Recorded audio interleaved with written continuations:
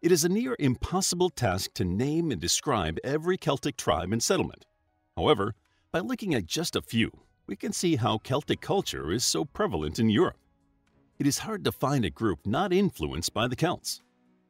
Despite the lack of political unification amongst Celtic cultures, these many different civilizations were connected and identified with one another, mainly because of their linguistic similarities.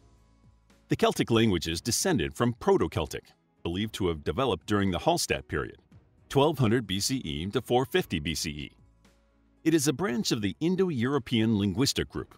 The Celtic linguistic group has two main branches, continental and insular. Insular Celtic refers to the version of the language spoken in what is now England, Scotland, Ireland, Wales, and Brittany. And continental Celtic refers to the version spoken throughout the rest of Europe.